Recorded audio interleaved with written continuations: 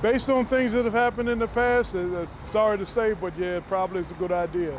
The climate is so polarizing right now. People have such strong opinions that somebody's not going to be satisfied with what happens in the election.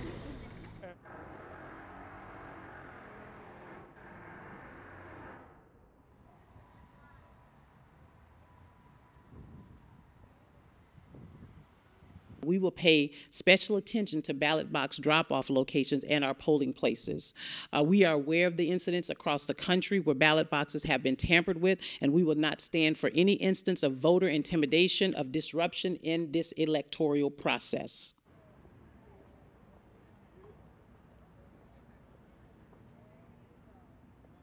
While we have not identified any credible threats to our city, we will remain vigilant and ready and prepared to address any issues or concern that may arise across our city.